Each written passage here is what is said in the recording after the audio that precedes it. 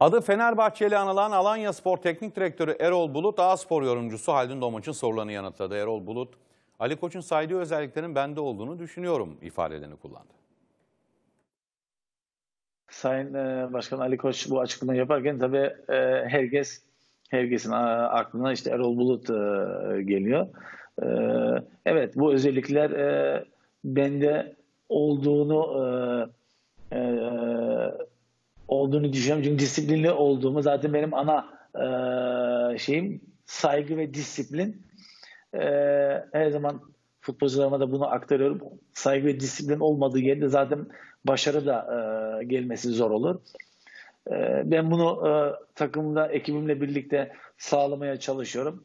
Futbolcularım sağ olsun bizim verdiğimiz doğrultuda hareket ediyorlar. Hiç kimse bugüne kadar o çizginin dışından çıkmadı. Çıkmadığı zaman da zaten gerginlik, stres de olmuyor. Her şey istediğimiz gibi gidiyor.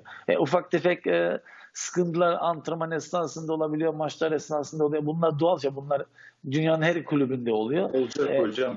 Her şeye bağırıp çağırıp şey yapacak. O zaman yandık. O zaman işimizi doğru şekilde, konsantre şekilde yapamayız. Ama ana çizgiden dışarı çıkmayan bir futbolcu olduğu sürece benimle olsun, ekiple olsun kimseyle sıkıntı zaten yaşanmaz. Başkanın sözleriyle ilgili diyorsunuz bu bende var ama tabii herhalde bir görüşme olmadı şu an. Sonuçta bende varsa başka futbol hocalarda da vardır düşünüyorum. Şimdi direkt beni herkes onunla bağdaştırdı. Türkiye'de çok yerli hocalarımız var. Başarılı olan hocalarımız da var. Bu şimdi direkt benim demem yanlış olur, doğru olmaz. Şu an burada zaten biliyorsun Alanyaspor'da sezon sonuna kadar sözleşmem devam ediyor. Saygısızlık kulübüme ve hiç kimseye yapmak istemiyorum.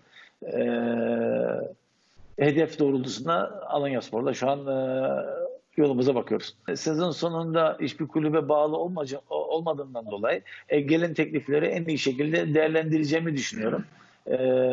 Kariyerim planlanmasında tabii ki üst düzey takımlarda Avrupa'ya gitme, orada çalışma hedeflerim de var.